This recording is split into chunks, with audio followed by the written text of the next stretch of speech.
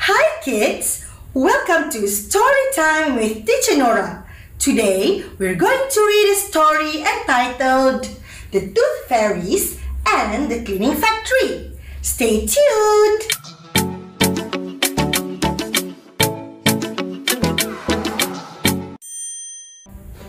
In a magical village called the Arden Gardens, there were 3 little tooth fairies named Incisor, Canine, and Molar.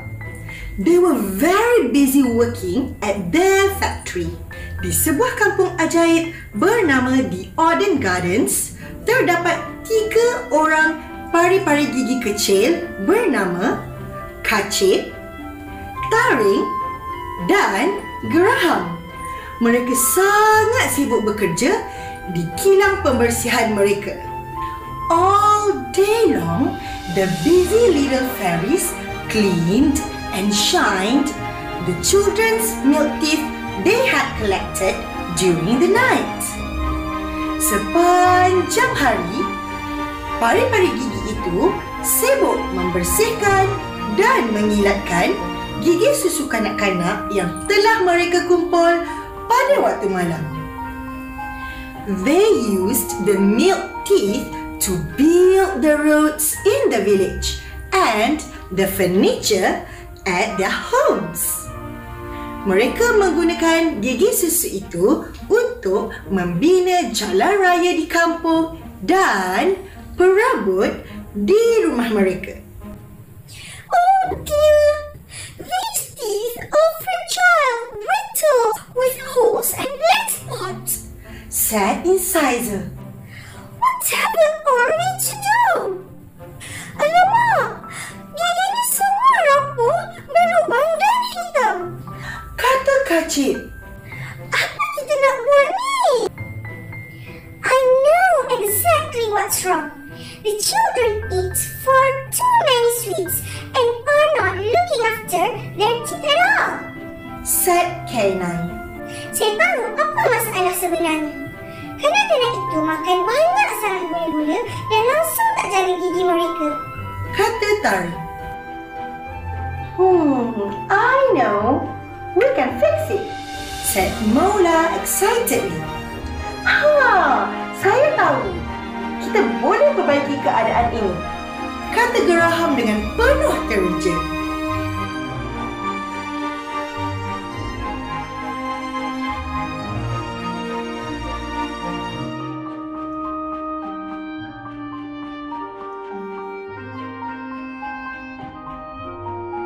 That night, Canine flew off to collect all the milk teeth from under the sleeping children's pillow. The first stop was a young boy named Junior. Pada malam itu, Taring terbang untuk mengumpul semua gigi susu dari bawah bantal kanak-kanak yang sedang tidur. Tempat pertama dia berhenti ialah di rumah seorang budak lelaki bernama Junior. She lifted the pillow and quickly grabbed the tooth. Then she placed 2 coins and the fairy's special card in exchange under the pillow. Dia mengangkat bantal itu dan cepat-cepat mengambil gigi tersebut. Kemudian, dia meletakkan 2 keping duit shilling dan kad istimewa pari-pari sebagai pertukaran di bawah bantal itu. In the morning, Junior was thrilled to see the coins, but wondered what was inside the card. His mommy didn't mention anything about a card before. Pada keesokan paginya, Junior berasa sangat teruja apabila menjumpai duit shilling tersebut. Tetapi berasa hairan dan ingin tahu apa yang ada di dalam kad tersebut. Ibunya tidak pernah memberitahu apa-apa tentang kad dari pari-pari sebelum ini. Junior read the card out aloud. It was the Tooth Fairies Guide to Healthy Teeth. Junior membaca kad itu kuat-kuat.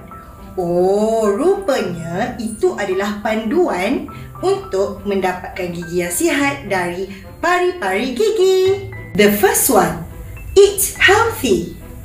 Second, cut down on sugary sweets and drinks.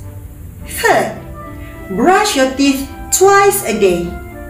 Fourth, use a fluoride toothpaste. And the last one, visit the dentist regularly.